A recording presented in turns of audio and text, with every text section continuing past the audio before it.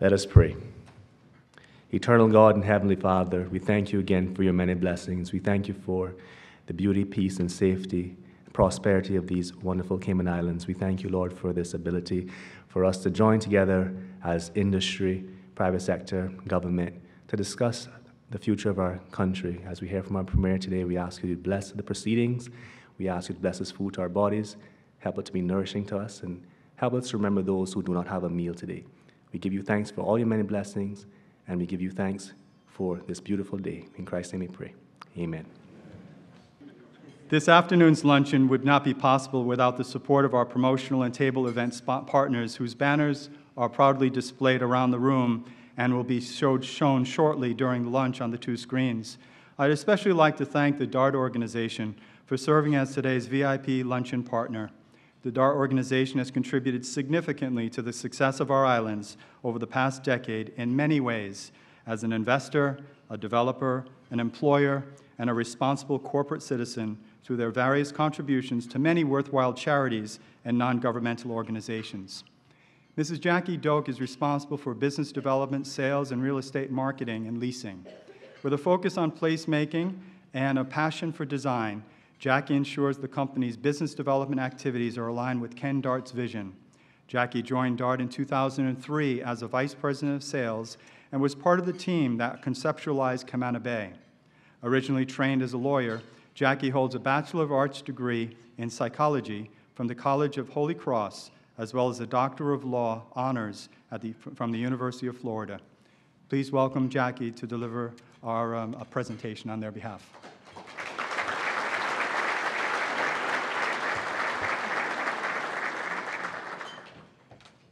Good afternoon. Protocol having been established, Will, thank you very much for that very generous introduction of our company and our commitment to the Cayman Islands. As you can see, Caboo has set the stage, so I'll start with Caboo.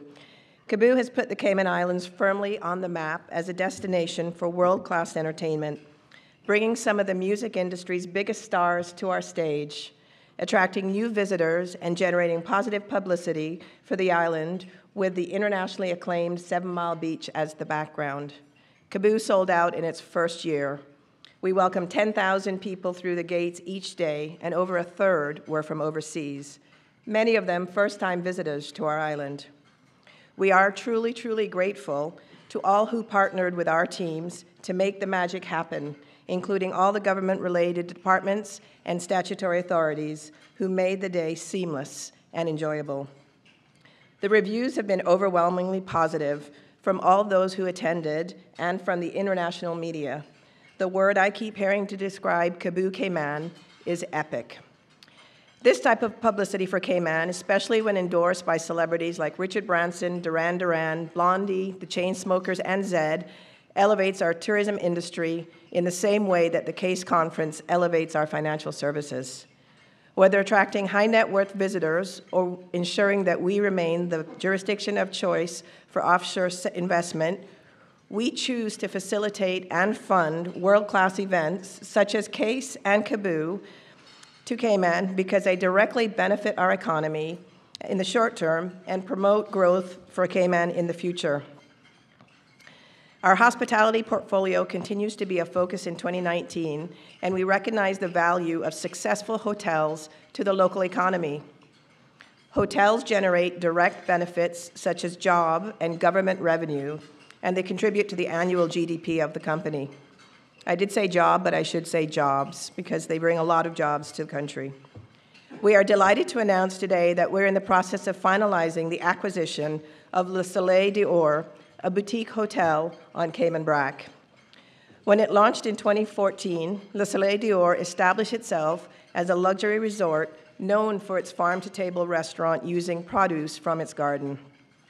However, since 2017, the hotel has been virtually closed to guests, with only one of its 9 villas opened. Le Soleil d'Or will provide us with an intriguing opportunity to offer multiple destination vacations within the Cayman Islands, complementing our existing portfolio of hotels in Grand Cayman and Cayman Brac. Our intention is to restore the resort to full operation, retaining all current members of staff. We also wanted to let you know that the Beach Suites recently reopened as an independent boutique hotel. As the property owner, we conducted renovations on behalf of the new operators. We upgraded all the guest rooms and made changes to the pool area and the restaurant. The hotel had a soft opening last month before filling all of its rooms with guests for Cebu. And as our tourism numbers continue to rise, so does the daily demand on 7 Mile Beach. So it's very important that we strike a balance between the expectations of stayover visitors and our cruise passengers. And that is why there is a need to accommodate the current volume and the anticipated growth in the number of stayover and cruise tourism visitors, and this has led us to explore opportunities up in Barkers. Switching now to our real estate portfolio. Since we gathered here last year, we have launched our first for-sale residential at Camana Bay, Olea, in partnership with NCB. Sales are going strong, with 50% of Phase 1 and Phase 2 reserved since our launch last year. Site works have already begun, and we will have an official groundbreaking in April. Phase 1 is expected to be completed in August of 2020, and Phase 2 in February of 2021. 2 more phases will be released in due course. In the meantime, we are full steam ahead with 2 other major projects at Camana Bay. The new Early Childhood Center at the Cayman International School is on track to open in August, adding 164 new spaces to our primary school system. CIS is the cornerstone of our community and also has an important role to play in the future growth of Camana Bay by providing access to best-in-class education. We are also building a new high school facility, which not only expands the physical space, but it also expands the educational and extracurricular programs CIS can offer. The new high school facilities will open in time for the 2020 school year. And as our community continues to grow, we will soon be able to offer people who live, work, and visit Camana Bay the convenience of Cayman's largest supermarket when the new Foster's Food Fair opens in November. Woody, that's a few months. Are you ready? Great. The demand for Class A commercial office space continues to be strong. Our leasing team's focus is on attracting new business from overseas, promoting the ease of doing business and the ease of relocating to the Cayman Islands. And we are now in the early design stages of our next office building. And finally, our continued commitment and investment in Cayman informs our approach to our community development programs. For 2019, we are focused on 3 core areas: education, youth development, and the physical environment. To complement this, we have launched DART Grants, a new program that encourages nonprofit organizations operating in Cayman to apply for one of 15 grants set at $10,000, $25,000, or $50,000. The goal is to facilitate local organizations to make a positive impact at a larger scale. Together, we can build a stronger community. We know there is value in working together to accomplish our goals, whether it's Cebu, CASE, public-private partnerships, grants to nonprofit organizations, or sponsorships of this Chamber of Commerce Luncheon. As Simon Sinek says, together is better, and collaboration makes us all more powerful in achieving our shared objective of a stable, prosperous, and innovative Cayman. Thank you very much.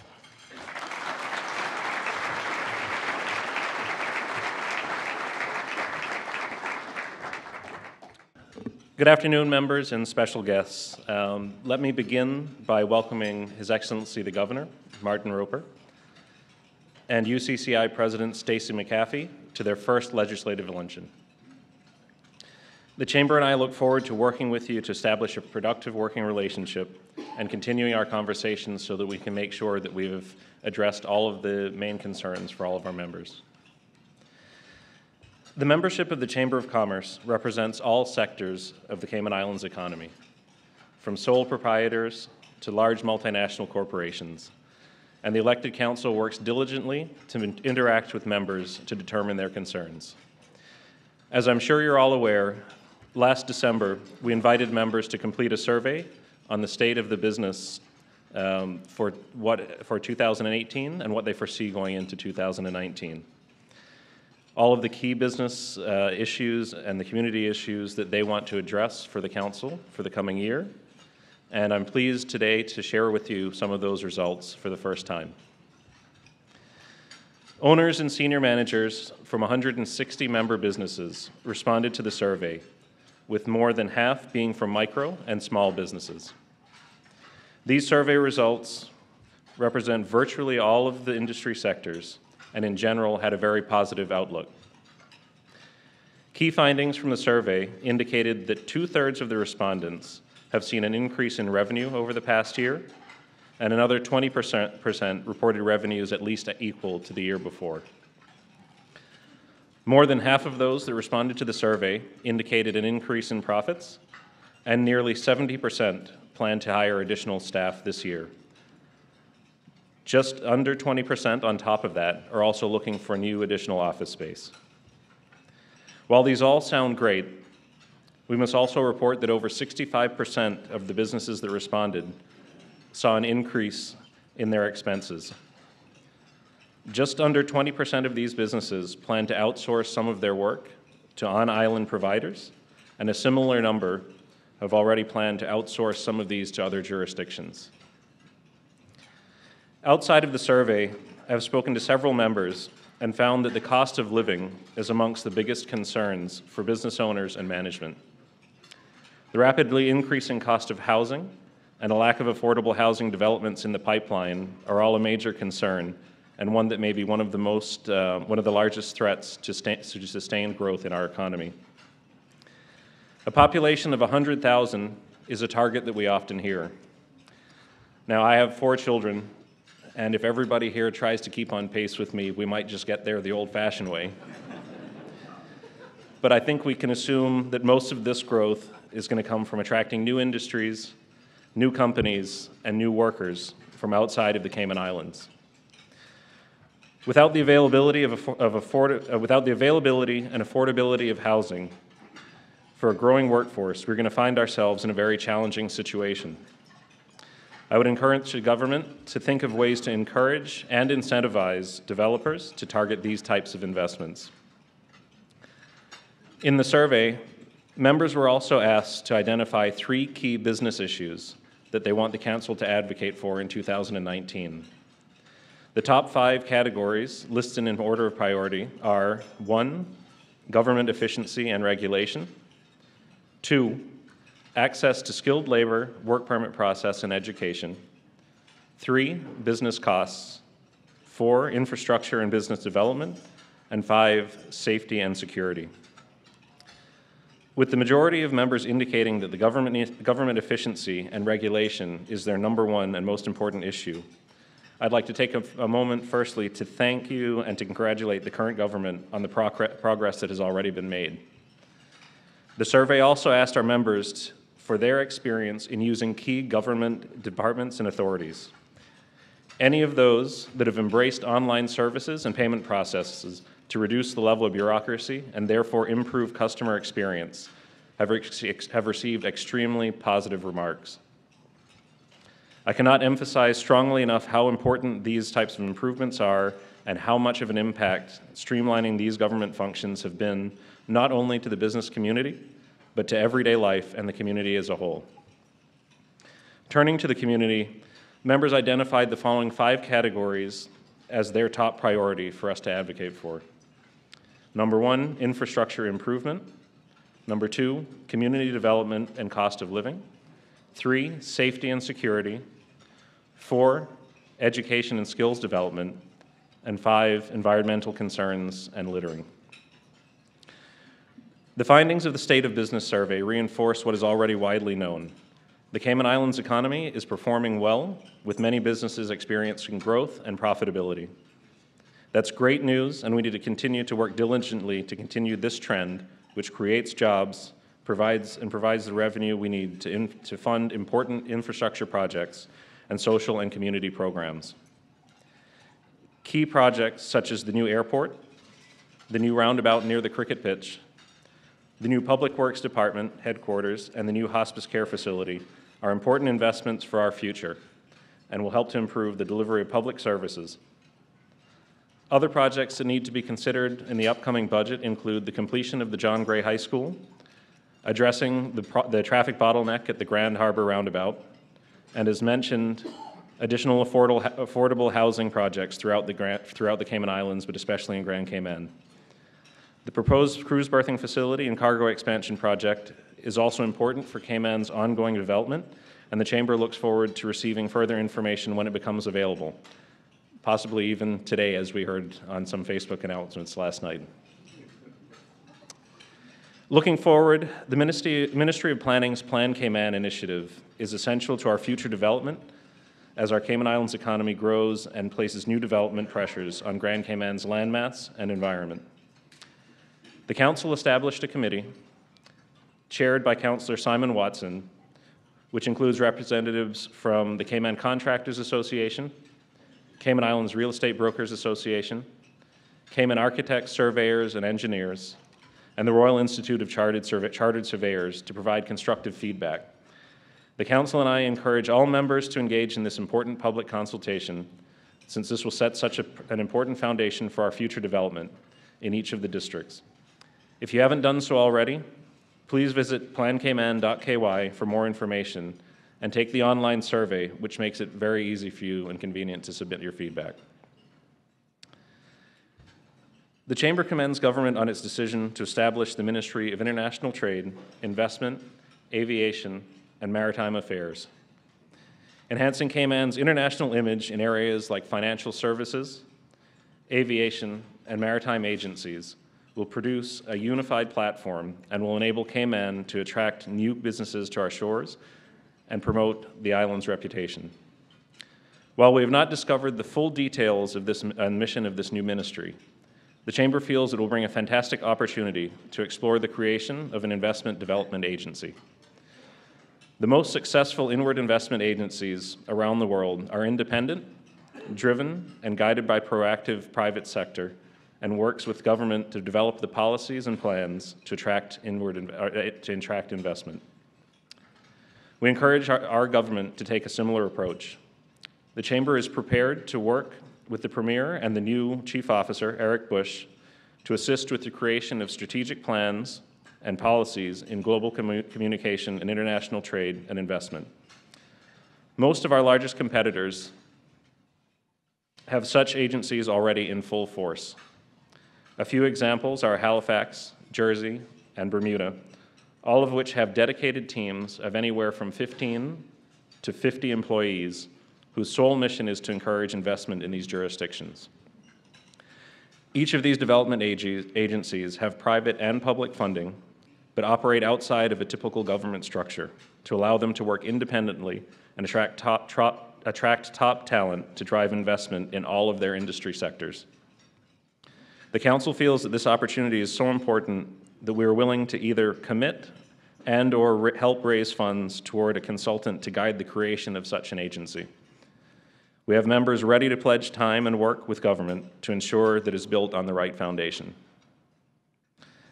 Trying to take advantage of a fantastic turnout today, I'd like to take a shameless plug for the next important Chamber event. On May 23rd, the Chamber, in partnership with the Ministry of Finance, Economic Development, will be hosting the second annual Economic Forum. Minister McTaggart will provide an update on the state of government finances and any key messages that the Cabinet wishes to relay at that time. Since there are several issues to address, we plan to expand the forum to a full-day event so that we have more time to delve into these issues. We'll work with the industry associations to develop the agenda and identify the key topics that require further discussion and debate. In closing, I would like to thank the Premier and other representatives of government for attending this luncheon today. It is through close collaboration between government and the private sector that we've been able to accomplish such great things. It is also only through that collaboration that we will continue to succeed. I'd also like to thank our members, for supporting this event and making it possible today. I'm pleased to report that this is the largest turnout for any legislative luncheon since we introduced the event several years ago. Thank you and enjoy the rest of your afternoon.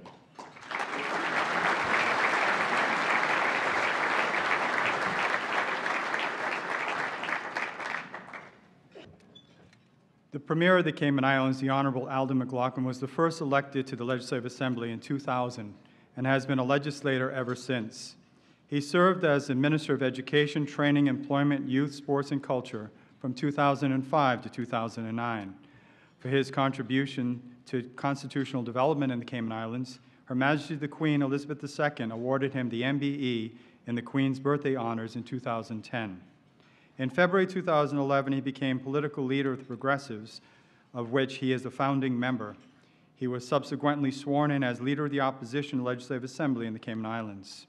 He was named Premier following the general elections of the Cayman Islands in May 2013, where the Progressives won the majority of seats.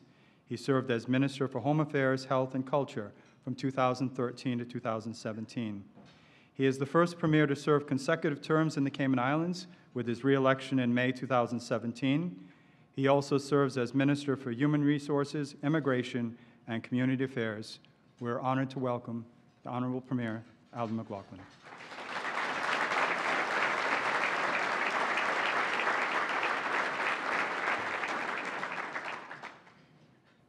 Good afternoon, everyone. I too will dispense with protocol.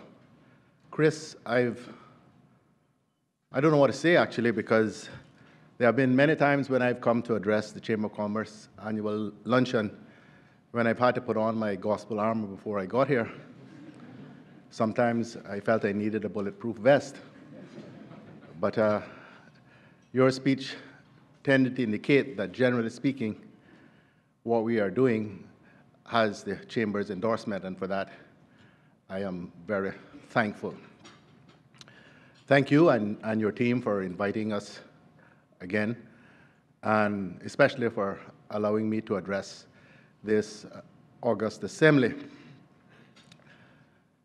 Last year I highlighted the improving relationship between government and the business community,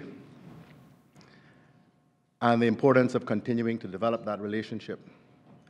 That spirit of partnership has continued to grow, and there are many examples of how our joint leadership has served to advance the interests of these islands. I will highlight these as I speak, but I thank past President Paul Biles, the Chamber Council, member businesses, and Will and his team for their important contributions.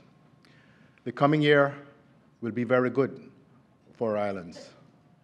The royal visit of Prince Charles and the Duchess of Cornwall in March will certainly be a highlight in a year that I expect will have many such, but none more important. And so government intends to make the 28th of March, 2018, Thursday, a public holiday in honor of this royal visit. If you were present last year, you may recall that I began with a video in which leading regional economist Marla Dukaran described the Cayman Islands as the best-run economy in the whole Caribbean. The performance of Cayman's economy over the last year consolidates our position at the top of Ms. Dukaran's league table. Government continues to run excellent surpluses, with preliminary 2018 results indicating revenues of $832.3 million, with a surplus of $178 million, some $91.4 million more than budgeted. We continue to pay down debt and to operate from cash. GDP growth was 3.7% in the first 6 months of last year, and the official forecast for the 2018 year-end is 3.4%. The economy continues to perform strongly, and as we anticipated, our economic success continues to generate jobs and opportunities for Caymanians. The 2018 Spring Labor Force Survey showed an overall increase in employment, with Caymanians in work increasing by 3.4%, while employment among non-Caymanians declined by 4.1%. Correspondingly, unemployment decreased to 3.4% from 4.1% in the same period of 2017. Unemployment was lower across all status groups, but the highest reduction was among Caymanians, which fell from 7.3% in the first half of 2017 to 5.3% in the same period in 2018. And when the fall 2018 Labor Force Survey is completed and released, it will show yet further improvement. Preliminary results indicate that in fall 2018, when compared with fall 2017, total unemployment would have dropped to 2.9% from 4.9%, and Caymanian unemployment has dropped to 4.6% from 7.3% in 2017. This is the lowest level of Caymanian unemployment in more than a decade. Last year, I appealed to businesses here to redouble efforts to employ suitably qualified and experienced Caymanians. These figures represent a significant achievement, and I am truly grateful to all contributing employers, and in particular, those of you in the Chamber of Commerce. I am far from complacent, though, and acknowledge there is much more we must do to strengthen the position of Caymanians in the job market. I will talk about the action we are taking in that regard shortly, but for now, I will simply reflect that the figures I just gave represent a significant step towards fulfillment of this government's key pledge to keep full Caymanian employment. A strong economy where every Caymanian who is willing and able to work can find a suitable job. I will take a risk now and read you a message I received just a short while ago from one of my most vocal critics on various talk shows and elsewhere. I'm not one that likes to call names, so I won't do that.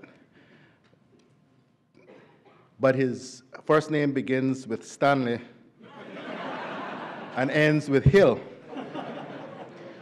Good morning, Mr. Premier. One thing I can give kudos to you for, you sure fulfilled your promises of everyone having a job. Things are finally looking good for me. Thanks. Now, this is a government I can relate to. You must be taking some pages from Trump. Laugh out loud. The other key macroeconomic indicator, inflation, is one we are watching closely. The latest data for the Consumer Price Index give an annualized inflation figure of 3.5% for the third quarter of last year. While high by recent standards, the figure has dropped back from a peak of 4.8% in the previous quarter. Economists among you may point out that such is the nature of price variations over time, and that these recent figures come on the back of a period of deflation, falling prices in the Cayman Islands. And so, taking a longer-term view, prices in the Cayman economy in September 2018 were actually only 2.5% higher overall than they had been in September 2014. That represents a significant 5-year period of overall low inflation. However, we recognize that the current level of inflation can represent a squeeze on living standards and the cost of doing business. But the tools available to government to reduce inflation are limited. As an example, one of the most significant recent price increases was a jump in electricity prices. But remember, this government has maintained the significant fuel duty reductions brought in by my last administration that are still helping keep utility costs down. We also continued reductions on various import duties to licensed retailers to help lower prices.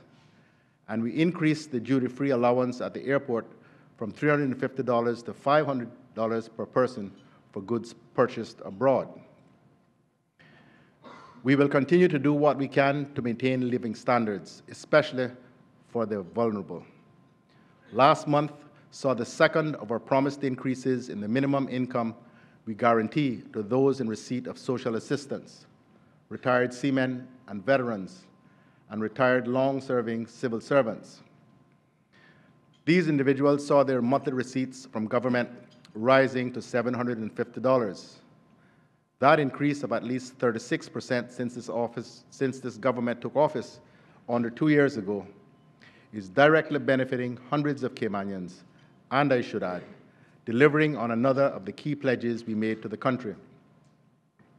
Lest we forget, though, the best way to ensure a good standard of living is to ensure we deliver economic growth so our people can access well-paid jobs. Indeed, the best social program is a good job. The picture of success I am able to paint this afternoon owes much to the continued strong performance of Cayman's two-pillar industries, financial services and tourism. Cayman's financial services industry continues to thrive, even as it constantly adapts to changing global circumstances. The ability of the industry to innovate and the willingness of government to combine a business-friendly environment with appropriate but proportionate regulation will continue to maintain our competitive advantage. But we must recognize that there are major global players determined to undermine Cayman's success. Our position is straightforward.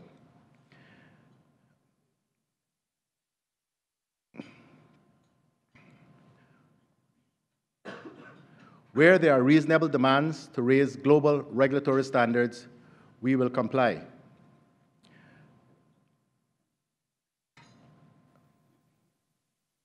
So long as there remains a level playing field.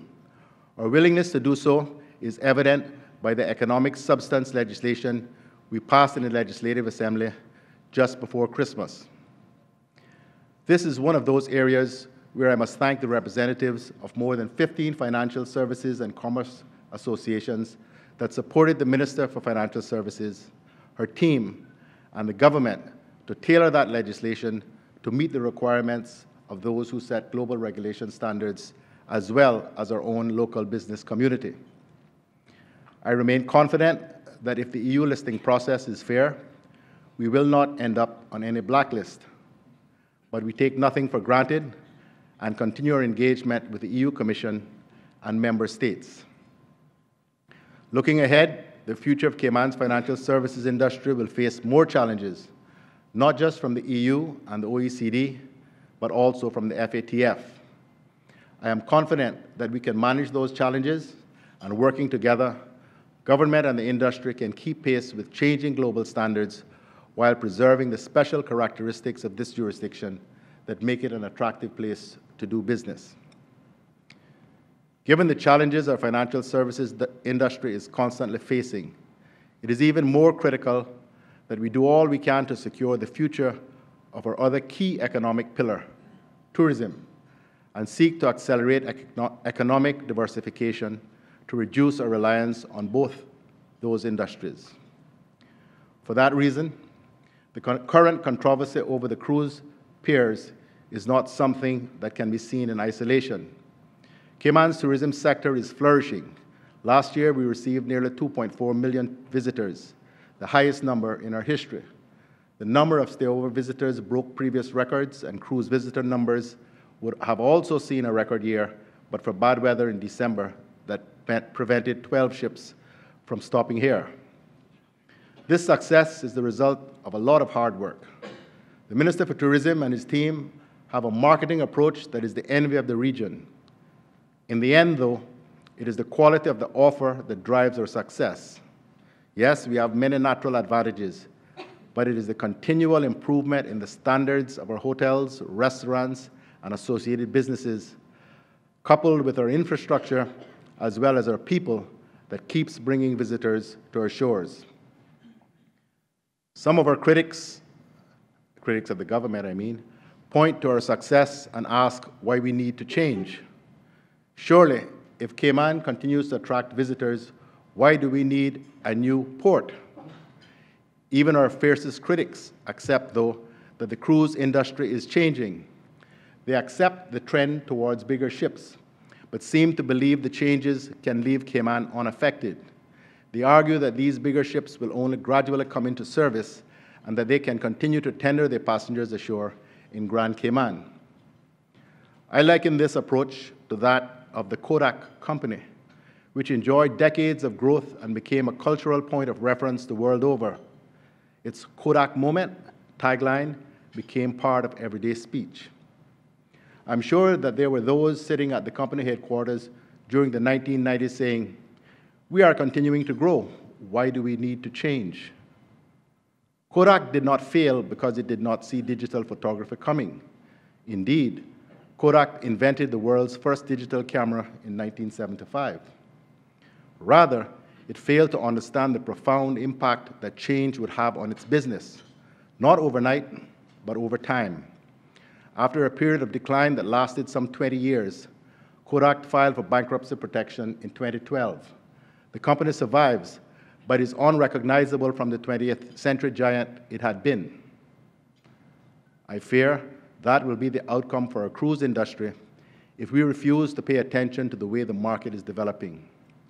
We will go into a gradual but sure decline, and our cruise sector will eventually be diminished. This government will not allow that to happen. It was at a chamber luncheon in 2015 that I announced that after careful consideration, government had agreed on the merits of building a cruise port and enhanced cargo port. We not only remain committed to the cruise dock and cargo port project, but are even surer of the merits today.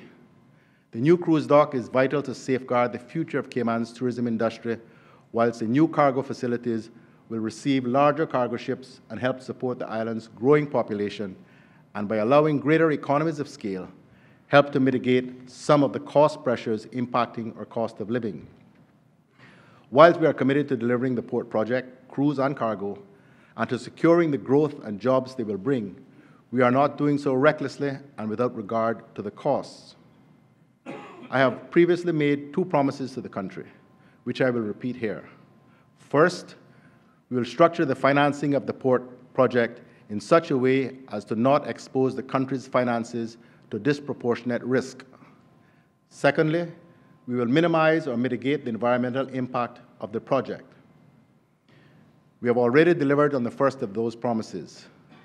We announced last December that we have concluded agreements with Carnival and Royal Caribbean, the two largest cruise companies, on their financial commitment towards the cost of constructing the new piers. I am happy to announce today that Disney has also given its commitment towards the financing of the port project. These agreements, coupled with the finance to be provided by the preferred bidder on the project, effectively ensure that no public money will be required to build the new cruise berths and enhanced cargo facility. When I addressed you in 2015, I stated that the cruise companies must have skin in the game to ensure that we receive the necessary volume of cruise passengers over the period required for the financing to be repaid. That promise is being kept, and I want to assure the leader of the opposition that no current fees paid by the cruise companies to government will be used to repay the financing package. Having delivered on that first promise, we will now ensure that the second promise is kept as well. I have said before that I respect the views of those who argue that no economic benefit can outweigh environmental concerns. But while I respect their viewpoint, this is not a position that a responsible government can take. In my view, this comes down to a question of judgment. Do the benefits outweigh the costs? In my judgment and that of my government, $245 million of net economic benefit, hundreds of construction jobs, and then decades of increasing employment and business opportunities for Caymanians in the tourism industry definitely outweigh the inevitable environmental costs in a part of Grand Cayman's only working harbor. What we can and will do is ensure that the final design of the new piers will avoid as much environmental impact as possible. Where we cannot avoid it, we will aim to mitigate the effects. The project is now in its 6th year, and we continue to move forward carefully and deliberately. The procurement process is winding down, and a preferred bidder will be chosen by this summer. Once this is done, we will be in a position to speak more to the final design and projected costs. So we will continue to support tourism, as well as our financial services industry, despite the challenges. But we will also continue to support increased diversification of our economy. I was delighted, therefore, to attend the groundbreaking ceremony on the first phase of the new campus development at Cayman Enterprise City late last year, as well as welcome the launch of the new Tech Cayman initiative. Both add further strength to this country's offer to attract knowledge-based industries and other entrepreneurs, and both have the support of government. I would add that Health City Cayman Islands continues to prove its increasing social and economic value, especially for health tourism. Recently in New York, I addressed a reinsurance roundtable event where reinsurance businesses spoke in glowing terms of the value of locating in the Cayman Islands.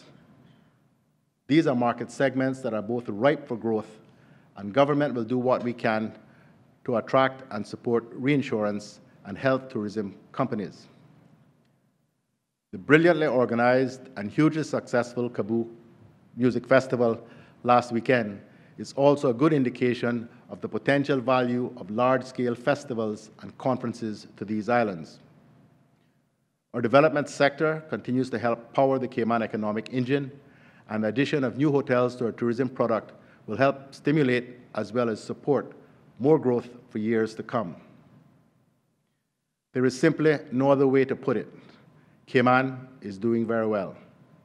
However, our future success is not guaranteed, and in an increasingly competitive global economy, this jurisdiction needs to be ready to compete in good times or in bad.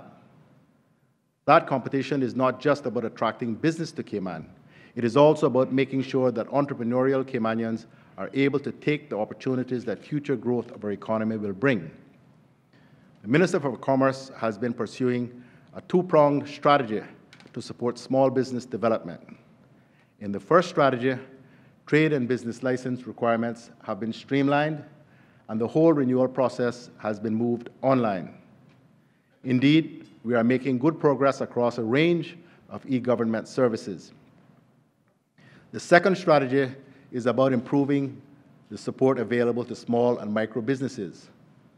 Just last week, the Minister and the Cayman Islands Small Business Association signed a memorandum of understanding aimed at delivering services including workshops, mentoring sessions, grants, and individual assistance to small business.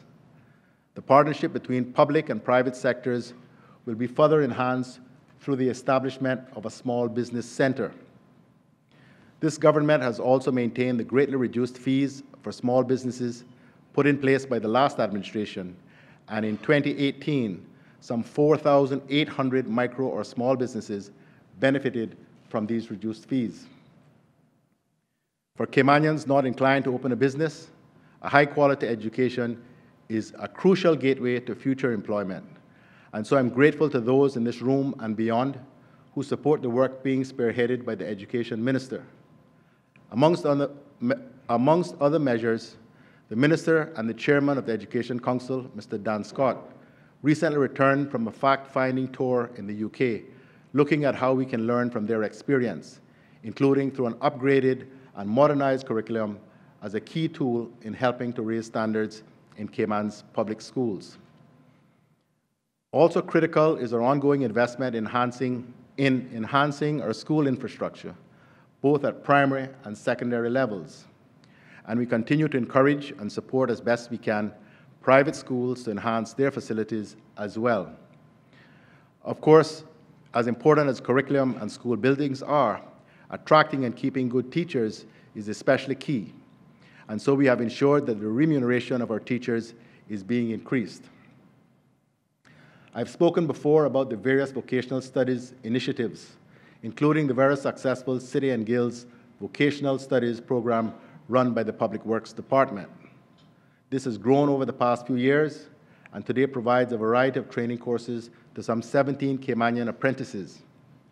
Our plans are to expand this to serve at least 50 students during this year, with training provided in a number of fields, including air conditioning, plumbing, electrical, and carpentry. The improvements in education will help future generations, but we also need to further improve the position of Caymanians in the job market now. As I indicated earlier, unemployment among Caymanians has fallen significantly, but now is the time to put in place improvements that will maintain that position as we go forward. That task will be spearheaded by the new Workforce Opportunities and Residency Cayman, or WORK, department. WORK officially went live this month, and implementation of the changes will follow in the next few months. The first of those will be the online jobs clearinghouse, due to go live around Easter, through which all jobs in the Cayman Islands will be advertised, allowing Caymanians full access to the opportunities available. Improvements that the government has promised in the work permit regime are also progressing. I wish to acknowledge the Chamber's assistance in helping develop a new, simplified, and modern work permit system. We have more to do to road test the proposed changes, and we have undertaken to work with business as we do so. As a country, we need to embrace the opportunities of growth, but it is time that we do so in a planned and measured way. For that reason, we are consulting the public on a new national planning framework for the Cayman Islands, known as Plan Cayman. This encompasses several things to which the government is already committed. For example, it recognizes the work we have been doing to modernize the country's infrastructure. The framework incorporates the much-needed revitalization of Georgetown and also reflects the ambitions in our national energy policy. It also seeks the views of the public on new ideas and approaches to how we develop and ensure our future is sustainable. I hope the framework will ignite a national debate about our future. To that end, I would like to thank the Chamber for hosting an event on the framework last December. We have extended the consultation deadline until the end of this month to give everyone as much chance as possible to contribute their ideas, and I would encourage everyone in the business community to take part. We are, of course, continuing to invest in the infrastructure this country needs for its future. We are picking up the pace on Georgetown revitalization, and I would like to say how welcome it is to see the appointment of Mr. Colin Lumsden as the country's first town manager to take that work forward. Having put in place some of the necessary infrastructure improvements, the time has now come to reimagine what our capital might be like in the future. The government wants the exercise of planning and delivering that future to be fully inclusive, to be a fully inclusive process. For that reason, we will put in place a steering committee of stakeholders to guide the project. I hope the Chamber will accept our invitation to be represented on the committee. We want the committee to involve the wider community, and so we are planning a town hall charrette to engage everyone in the future design of our capital and its town center. To those who would be involved in the work as the project progresses, I want to encourage you to be bold. This is an opportunity to think more radically about what might be possible in terms of how we utilize the space and the activities we want to see in the capital. The government has previously removed some of the restrictions that prevented sensible development. So I want the committee to explore the freedom we will give them to develop exciting plans for innovative mixed-use development in Georgetown, including considering sensible building heights as necessary to encourage investors to redevelop and breathe new life into our capital.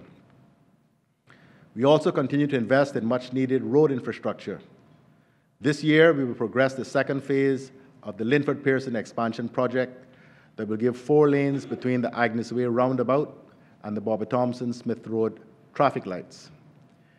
Nearing completion is the Connector Road, a new roundabout joining Printers Way to Crew Road in the proximity of the Mango Tree Restaurant and Bar. In the next few months, the Olympic Way Walkers Road connector will be constructed to help reduce congestion on Walkers Road and more effectively segregate school traffic. Later this year, work is due to start on the extension of Godfrey Nixon Way from the Blue Marlin Restaurant on Eastern Avenue to the Fish Shack on North Church Street, creating an important link for cruise and port traffic. Looking a bit further ahead, design work is underway for the expansion of Shamrock Road and Hurley-Merrin Boulevard from 4 to 6 lanes. This will ease congestion that motorists moving east or coming from the east encounter. This work will commence later this year. We're also looking at how best to move forward later this year with the much-needed continuation of the east-west arterial road through to Frankstown, with Phase 1 connecting Hirsch Road to northward. Meanwhile, work will be completed at the airport, and it will be opened at the end of next month by His Royal Highness, the Prince of Wales. This will be a proud moment for all of us who call these islands home. Much has been said about the delay and added cost of the airport expansion. I will say this. When the airport expansion was designed some years back, we considered what we thought was affordable at the time. Government was unable to borrow any money in those days. As our finances improved, we looked again at what was needed to make a very good airport experience even better. And so broadly, half of the additional spend was the result of positive decisions to improve the quality of the redeveloped airport for the benefit of travelers. I and my government are satisfied that the decisions taken in this regard were sensible and affordable, and I'm satisfied that the public will also agree once the expansion is complete and the airport is fully operational. As we think about the future of our islands, we must also consider Cayman's place in a changing world. To that end, I announced last year this government's intention to create a new Ministry of International Trade, Investment, Aviation, and Maritime Affairs. The new ministry has now been established with me as minister and will focus on advancing the economic and political interests of the country, the Caymanian people, and the business community, and will make it easier for potential overseas investors to do business in the Cayman Islands. This includes business that may flow to Cayman as we seek opportunities to participate in the UK's Global Britain Initiative post-Brexit. The new ministry will take direct responsibility for the Cayman Islands Government Office in London and a limited range of existing government departments and entities, including the shipping and aviation registers. Over time, the ministry will develop a select network of international offices to better achieve its stated purpose. Plans are already underway for the establishment of an Asia office in Hong Kong. I must thank those business leaders, led by past President Biles, who gave their time to the development of that business case. An office in Washington is also being considered for 2020, as is one in Brussels, if it is thought useful after the UK leaves the European Union. In setting up both a new ministry and an Asia office, the case for change is underpinned by the view that international issues will become increasingly important to the well-being of these islands. The government accepts that there are costs and indeed potential risks in this approach. However, having done the business case, we believe the benefits are significant enough to justify the investment we are making. This same analysis will be done prior to any new international offices being established. I have concentrated today on government's economic record and our view of the future of our economy. But before I sit down, there are a few other matters I thought would be helpful for Chamber members to hear about. Firstly, whilst I'm confident that our economy will remain very strong over the next 12 to 18 months, the picture is less clear after that. Indications are that growth in major economies will slow over the next year. I believe that the momentum we now have, coupled with sound finances, place us in a good position to manage any such slowdown. But the Minister for Finance and the entire government are paying close attention and bearing this in mind as we start planning for the next budget cycle.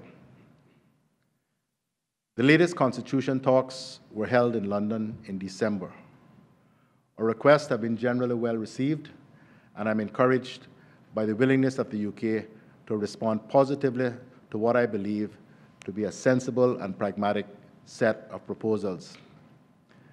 Clearly, we will not get everything we want, but the negotiations are proceeding well, and I hope they will be brought to a positive conclusion in the coming months, hopefully in time for our constitutional celebrations that kick off in July, another key event in this year's calendar to celebrate Cayman. I also wish to acknowledge the Governor, Mr. Martin Roper, for working in such a spirit of partnership since his arrival, including assisting with and supporting the establishment of the new ministry. The Governor and I are also working together with the Commissioner of Police to ensure the country's safety and security and we share an ambition to reduce crime and criminality and improve the security of our borders. This month saw the launch of the Cayman Islands Customs and Border Control Service, but already the new intelligence-led approach of the service is bearing fruit. One good example is that at the same time that we launched the green customs channel at the airport and higher personal import duty limits, both customs revenues and successful interdictions by border control officers are up. Further innovations will follow during this year. Just a couple of weeks ago, the Border Control Service began a procurement process to introduce new immigration and passport control kiosks, very much like the ones you will have used at various international airports. We expect a pilot utilizing 4 such kiosks to be in place by the end of this year. Also this year, we will introduce a fully online visa application process. Another important step is the creation of the new Coast Guard service. As well as being part of that border security network, the Coast Guard has other vital functions relating to safety at sea, including maritime search and rescue.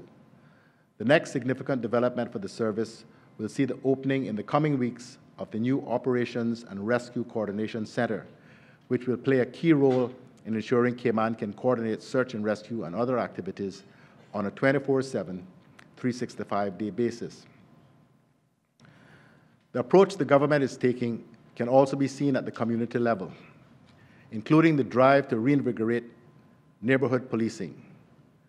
Alongside things like the creation of a new neighborhood watch schemes, something the government has been very keen to see. This more accessible, visible, and responsive policing is having a direct and positive impact on the lives of Caymanians, visitors, and businesses. Delivering that kind of direct impact on the lives of Caymanians is central to what this government has set out to do, and it is not just in the area of crime reduction that our success is being felt. We have responded to concerns that Caymanians are being priced out of the housing market by pushing forward the National Housing Development Trust Affordable Housing Program. Last month, ground was broken on a scheme in East End that followed the successful completion of 16 new homes in Bordentown last year. As the 6 East End homes are finished, work will begin on 8 more homes in West Bay.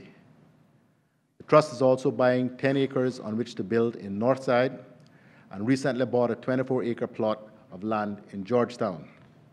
I thank the Trust and the Minister for Housing for their tireless efforts. The government has also significantly increased the stamp duty thresholds for first-time Caymanian home buyers, allowing greater numbers of Caymanians to purchase first-time properties without having to pay stamp duty or to pay it at discounted rates. This represents a welcome leg up onto the property ladder for many young Caymanians and their families.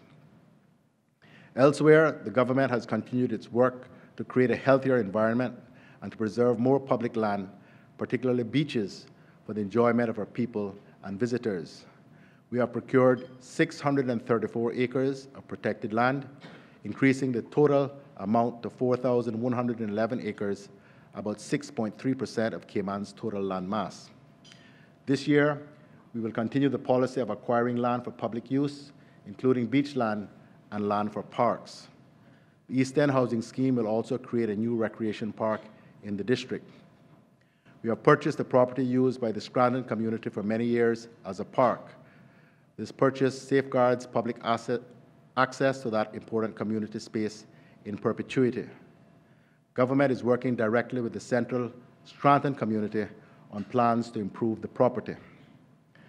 Land has also been acquired to create a park that will serve the Red Bay and Prospect constituencies. Those communities will also help guide the development and public use of that park. Work will commence this year on the Smith-Barcadere addition once planning and design are completed. And the South Sound Boardwalk has been completed and provides a safe walking zone as well as preserves beautiful vistas of the sea for the enjoyment of all. Work continues on the Integrated Solid Waste Management Project, and after more than 5 years of work and negotiations, we are nearing agreement with the preferred bidder, DECO. The project addresses the solid waste management needs for these islands for the next 25 years. This is a design, build, finance, and operate public-private partnership that will not require any capital investment by the government. This is a key deliverable of my government, and we are very pleased to have made it to this juncture. Much is being achieved by this government, and it is all being done in a fiscally responsible way. We continue to operate with surpluses even higher than those that we budgeted to achieve. Our capital investments are being paid for from cash without increased borrowing, and we continue to repay government debt. We have not increased fees or taxes since I was sworn in as Premier in May of 2013. This government's track record of delivery and sound stewardship of the finances is the result of the very hard work done by my ministers and councillors, as well as the long-suffering civil service. I thank them for the support they give me and for the work they do every day for the people we serve. I want to pay a special tribute to the Deputy Governor and the Attorney General and the Cabinet Secretary for the incredible work and the support that we receive on a weekly basis. Ours is indeed a unity government, one where we may take different views, but where we are all willing to work together towards our shared ambitions for these Cayman Islands. I also have to pay tribute to the Speaker, the Honourable McKeever Bush, for his continued support of the coalition government. We have achieved much together, but our ambitions are not yet fulfilled. We have a lot left to achieve and just over 2 years in which to do it. But with the same determination and pragmatism demonstrated in our first 2 years, I have no doubt we will achieve what we set out to do. The best for Cayman is yet to come.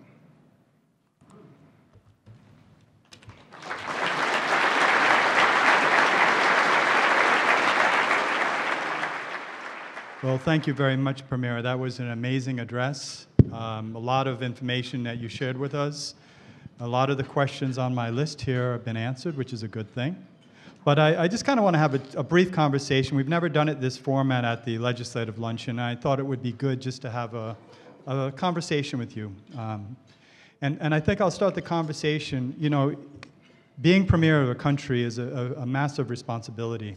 So kind of want to get a personal reflection from you. I mean, what really keeps you up at night? What are some of the things that really concern you, and also what you're most proud of in what you see in the Cayman Islands today?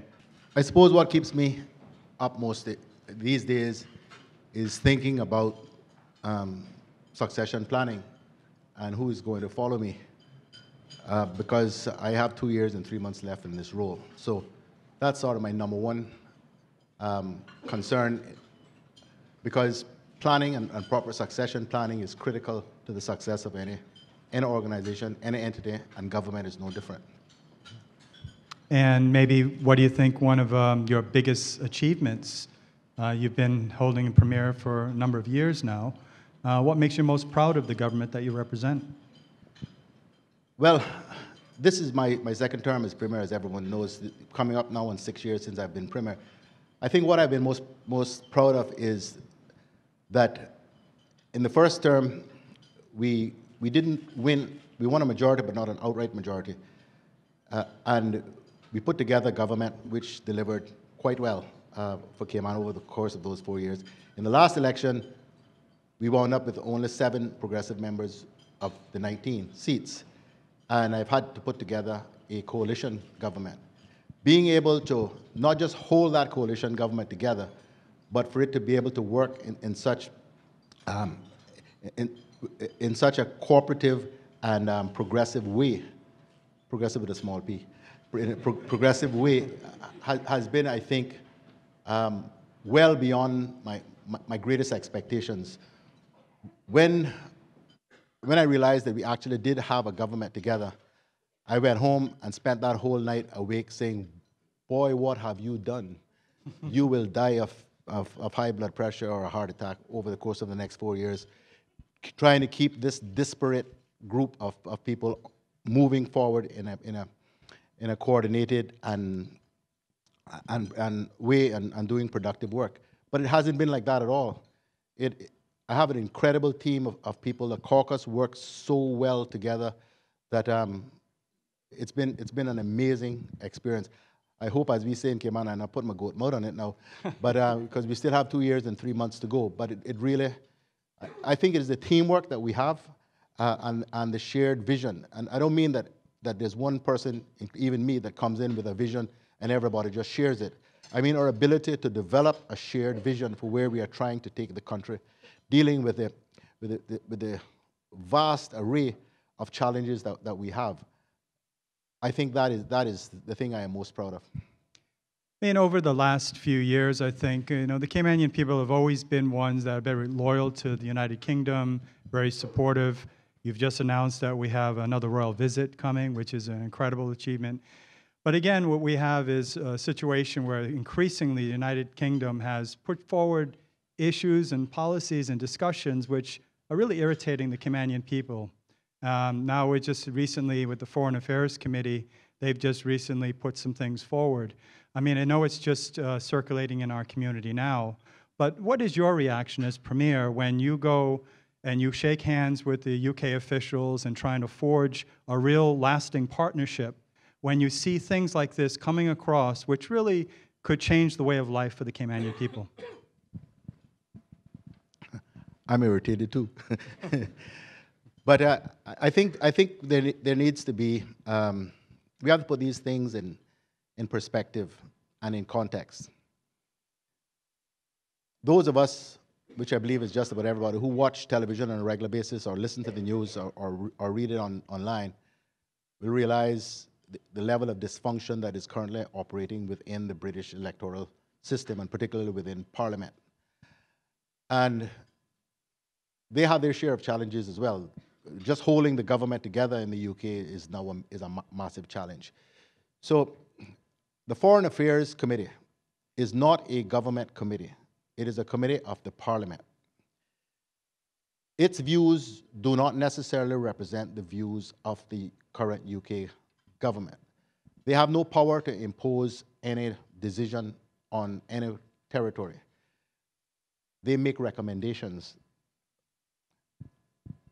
What is really and most worrying for me is if the people behind that report were actually to seize power in the UK, I think you would have a run for independence across a number of the territories, because it is a shameless and shameful attempt at introducing neocolonialism, seeking recommending that the UK government interfere and intervene in areas which have been long since, like immigration, like the laws around our electoral process, which have long since been devolved to the territories, is simply a way of trying to control what transpires in the territories.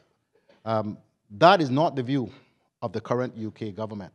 Of that I am certain. I am in regular contact with. But it's certainly the view of those who wrote that report. But I will say, and I think most people know how very conservative I am, the day the UK government seriously considers that persons who are not Caymanians can stand for office here is the day, if I'm still able and alive, I lead the charge for independence. Because that is akin to an attempt to take over the territory and to decide and to impose their will on the direction that the country should take. As I say, and I hasten to say again, that is the Foreign Affairs Committee's report is not reflective of the current government approach to any of these issues, not even the point with respect to beneficial ownership. As we know, as a result of our intervention and our negotiations, the UK has pushed the date for implementation of public registers back to 2023, by which they hope public record registers of beneficial ownership would be a global standard. The Cayman position remains the same, which is when it's a global standard, we're there. Until then, we're going to resist it with every sinew.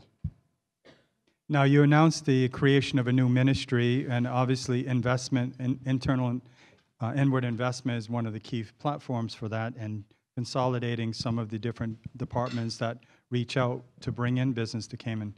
Over the last 5 to 10 years, we've had other agencies come into Cayman from abroad and basically steal our business. They came in, and certain industry sectors really almost fled with them because they did such a good job enticing some of those industries away from us. And as you know, the labor issue, it's very difficult for some of our employers to get the labor they need to expand their business. You saw the State of Business survey saying that some of our members are now reaching out to other jurisdictions and growing jobs in other jurisdictions. So I guess my question is it your intention to really ramp up this investment agency or whatever after you do the study so that we become more aggressive in our approach to actually drive business to come here? Yes, what we identified and the reason for the creation of the Ministry of International Trade, Investment, Aviation, and Maritime Affairs is an identification by us that our approach to this has been fragmented over the years. We've had many attempts at this and various agencies doing it, but we need a coordinated approach to it. And that really can only be done effectively, I believe, if there is one ministry and one minister sort of driving the process. And that's where we're trying to get. But to your other point, I mean, one of the great challenges that Cayman faces is the pace at which we're growing. I mean, I'm a firm believer that the day we stop growing is the day we start dying. And that a large reason, the principal reason for the success of Cayman is because we've been willing to do what many of the other territories won't do, which is to be much more open and to investment, much more open to people coming here from elsewhere and living and working and setting up businesses. But there's such a thing as carrying capacity, and how quickly we get from 6 to 5 or 7 to whatever we are to 100 or 110,000 people is something that we all have to think very carefully about, because the carrying capacity of the country is only so much. And you get to a point, which I think we're already reaching with respect to some areas of tourism, where the experience is not as good as we would like it to be, simply because we don't have the infrastructure in place to be able to cope. So the point about attracting more investment and more business and more people here has to be tempered by the reality of what is the carrying capacity of the place. I think Chris hit the nail on the head when he talked about things like housing, and we all know what the challenges with the road systems and so forth. So we've got to consider all of these things together and not simply focus on, well, we need more business, we need more business. We've got to make sure that we have the wherewithal to cope with it, and that we don't significantly alter adversely the life experiences of all of us who live and work here and call this place home. And the last question just deals with the airport. We're going to be opening up a brand new airport. And already, as you mentioned, there have been some cost overruns. But the reality is it's a brand new airport, and it's much nicer than what we had, and hopefully things are coming through. But there are still some issues already we're facing. I think some members, when they wrote to me, they're saying, obviously, first impressions of our visitors coming in, it's critically important. And then during some Saturdays, we're still experiencing some 3 hours in wait times through immigration and customs on Saturdays. So the final question really is the airport's authority and others looking at maybe an electronic passport readers like they have in Aruba and other places to streamline that process, to really allow our airport to really benefit from these massive improvements that you've put in place? Indeed. In fact, towards the end of my speech, I referred to the pilot project, which is now starting to introduce the kiosks, and looking more at better ways. I mean, some of the things that we've recently introduced, like the green channel, where if you don't have anything to declare, you just go through that, so that the inspection process, which used to really wear people down and keep people there for exceeding long periods of time can be done away, because it's now an intelligence-led approach to who we target and what we inspect. But I'm sure there's much more that we can do to speed the process up. Believe you me, particularly the Minister of Tourism and his team are keenly focused on the importance of that initial experience as you step off the plane, and to smooth the transfer of those who visit, as well as those of us who live here, through and into your waiting vehicle and on to your destination. Yeah, well, I thought I was the last question, Premier, but I have to ask one more. And it deals with the cruise port. And this is to deal with, it seems as though the port's going to go ahead, the berthing, and hopefully the berthing and everything. It seems like everything's being put in motion from all you've done over the last 6 years. So you got three cruise lines now that are putting money forward that the country will not have to pay any of the bill to build the berths, from what we understand.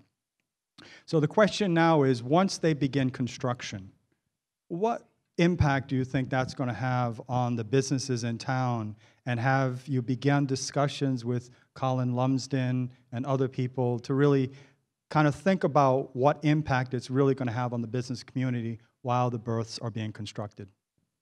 Well, those discussions have been ongoing for some time and are still ongoing.